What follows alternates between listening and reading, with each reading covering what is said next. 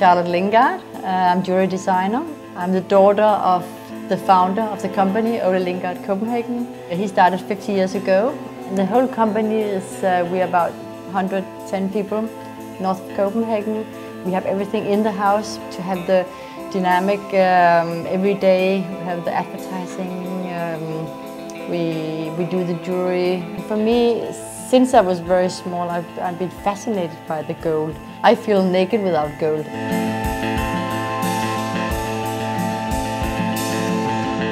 Gold for me is a big important. I do feel naked without the gold.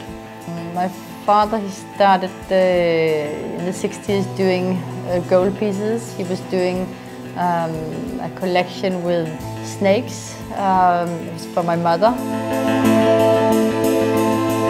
When I go for a walk, I always collect leaves because I find them so fascinating. They're so thin and light, and I keep coming back to the leaves in many different ways. I use leaves with diamonds, without diamonds, in gold, different colors of gold.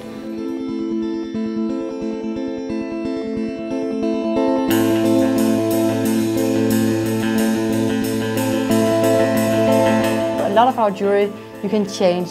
You can make them, you buy one thing and then you can change them into something else. You can make them like earrings, for example. You can make them shorter, longer, change colors, different pendants. You can add a new little pendant bracelet, different silk bracelets, leather bracelets. And that's very important with our jewelry, is that you can change it and you can change the look from one day to the other.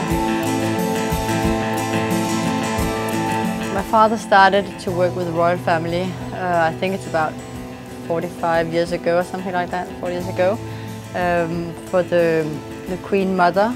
It's an honor for us also to work with the royal family, of course.